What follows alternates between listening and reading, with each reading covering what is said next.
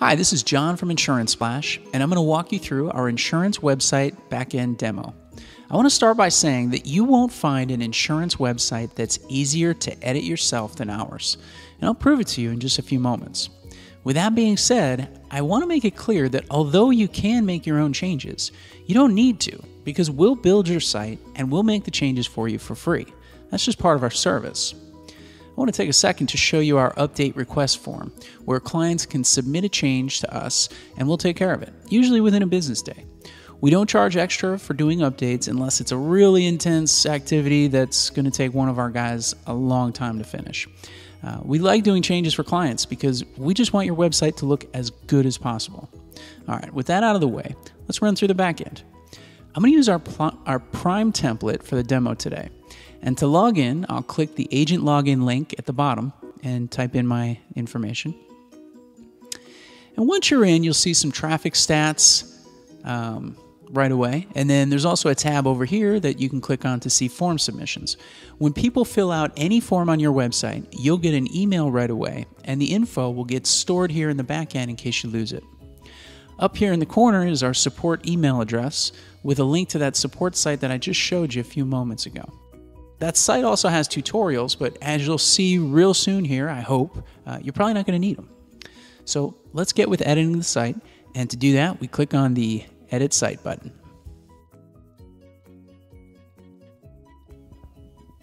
The first thing you should notice back here is that the editing area looks just like your regular website, and that's not a small deal. Most website backends don't look at all like the actual site. With our system, you literally surf your website, and whatever you want to change, you just click on it and change it. So if I want to change this button, I click on it, and all my options for it will pop up. If I want to change a picture, I can go to it, click on it, and then from there, I can upload another picture right from my computer. Then, if I need to resize it, I can click on it and drag and make it fit to be the right size. Now, if you're watching this and editing your own website is something that's important to you, having a backend like this is a really important feature to look for. Most website editors aren't like this at all. For example, the most common one people use is WordPress, and I'll show you because we actually use WordPress on our blog. When you log into WordPress, this is our blogs, it looks like this.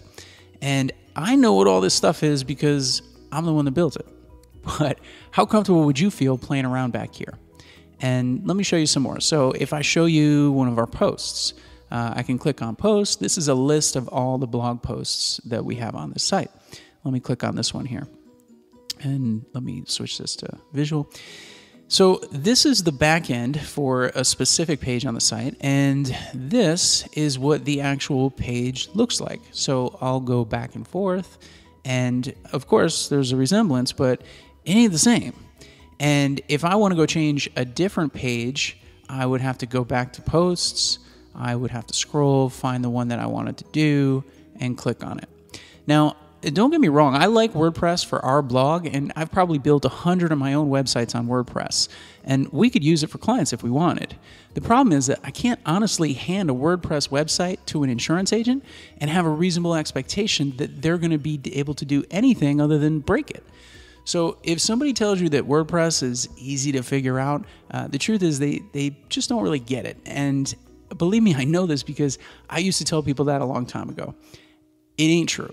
So, but back to the easy stuff. Let's take a look at our system again. So let's say I want to change something on a different page. All I got to do is use the menu to navigate over to that page and then make the change that I want. I don't even have to hit the save button because all my changes get saved as soon as I make them. So as long as I'm done and I've finished all my changes, I just have to click the publish button up here in the top and boom, it's done. The live website is updated. Now, so far I've shown you how to edit what's already there, but what if you want to add something new? Well, over here on the left side, you've got a whole bunch of elements that you can use on the page. The way these work is you drag them onto the page wherever you want them to go. So let's say I wanted to add a picture right here. I'd grab the image element, drag it over here, and a blue line is going to show up that'll show me where I'm putting this relative to the other parts on the page. So I can put it, in the middle here. I can do whatever. Just to keep it simple, I'm going to put it right here. Now I click and I upload the picture I want to use, and boom, it's there. Now, there's a lot of different elements to use over here on the left, and I'm not going to go through all of them, but you can see the main ones here at the top are text, titles, images, image gallery, slideshow, contact form, newsletter button, plain old button. And this one here I will show you though. It is the embed code box. And you can drag this anywhere you want to embed your own custom code on your website. So you could use this to embed a YouTube video. If you have an online rating system that gives live quotes and they give you embed code, you can use that. A lot of times carriers will give our clients like a banner like Progressive or United Healthcare, where if people click on it and they buy, you'll get credit for the coverage. And the way those work is they just give you a little bit of code and you paste it right in here. We'll do it for you, but you can do it yourself too. The possibilities with this embedding code in your website make things really pretty extensive.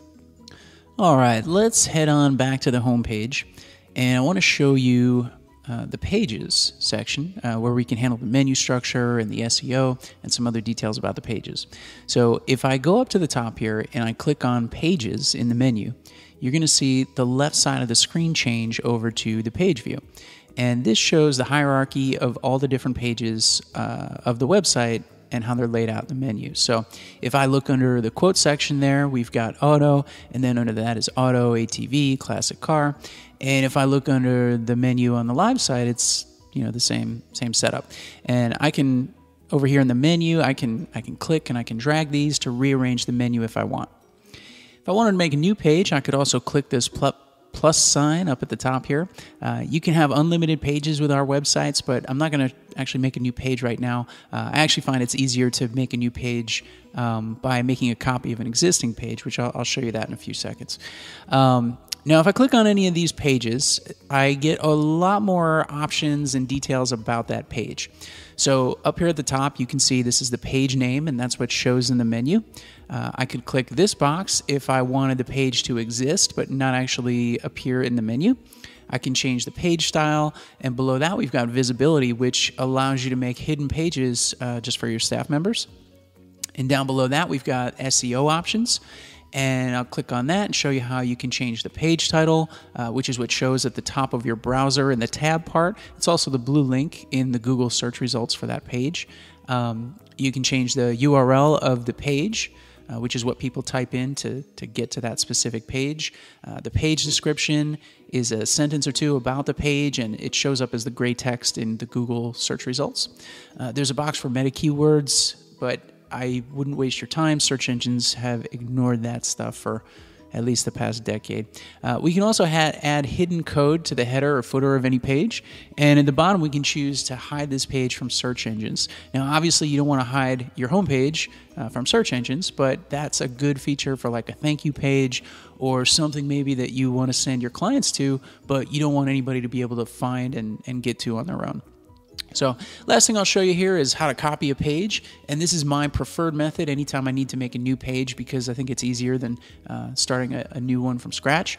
You just go to the page that you want to copy and you hit the copy button, and the system will make a duplicate of this page and squeeze it in all the way down at the bottom of the menu here. So from there you can drag it up to where you want it. And if you're going to make a lot of changes to a page, especially your home page, I strongly recommend making a copy to do the work on, and then you can swap it out and delete the old one when the new version is ready.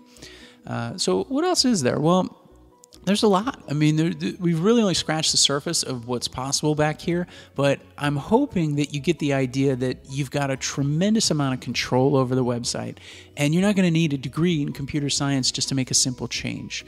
And I'd like to reiterate what I said at the beginning, which is that this backend system is here for your convenience, but so are we. So if it's easier for you to make changes back here, then by all means, go nuts. But if you'd rather send those changes over to us and let us take care of it, that's cool too. One thing I've learned in business is that you should definitely delegate everything you possibly can so that you can focus your time, your effort, your energy on the things that you're actually best at. And we're happy to help so that you don't have to waste time on your website. So thank you for watching. If you have questions, here is some information about where you can relay those questions. I wish you the best of luck in finding the right website for your agency. It is a really important decision nowadays, and there's a handful of good options out there. But if you go with us, you will not regret it. I hope to talk to you later. Take care. Bye-bye.